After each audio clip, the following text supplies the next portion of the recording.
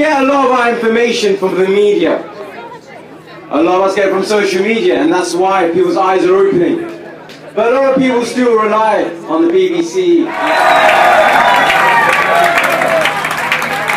Thanks very much, Chair, and thanks to all of you for coming on this fantastic demonstration today of solidarity with the Palestinian people and with the people of Gaza in particular, and especially to all the Muslim and Jewish solidarity groups who have shown such fantastic commitment to the Palestinian cause.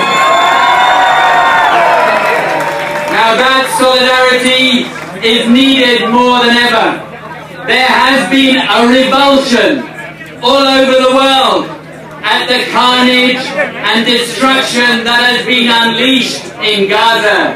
And it is so great that the political elites have started to speak out at last. We've had resignations, we've had demands inside the government for a halt to arms sales to Israel. But the politicians and the media would still have you believe that the conflict in Gaza is all about Hamas's rockets and that only Israel has the right to defend itself. But that is to turn reality on its head. It's not just that Israel provoked this conflict with the aim of breaking the moves to Palestinian unity, and that there are no rockets from the West Bank, and that the attacks and killings there continue just the same.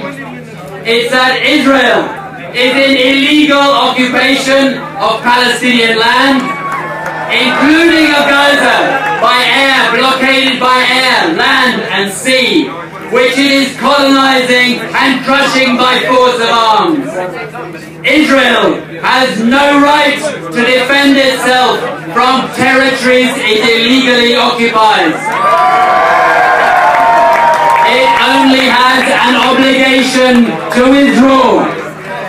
The Palestinians are an occupied people. They have the right to resist. They have the right to defend themselves from the occupiers. It's not terrorism to fight back.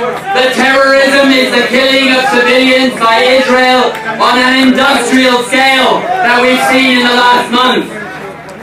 The pulverization of Gaza is in any case only the latest episode in a crime that goes back decades.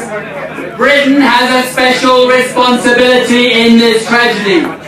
In this city, during the First World War that is being commemorated this week, a British Foreign Secretary, on behalf of one people, promised a second people the land of a third. And that unleashed the mass colonization, the expulsion and the occupation of Palestinian land that has led us to where we are today.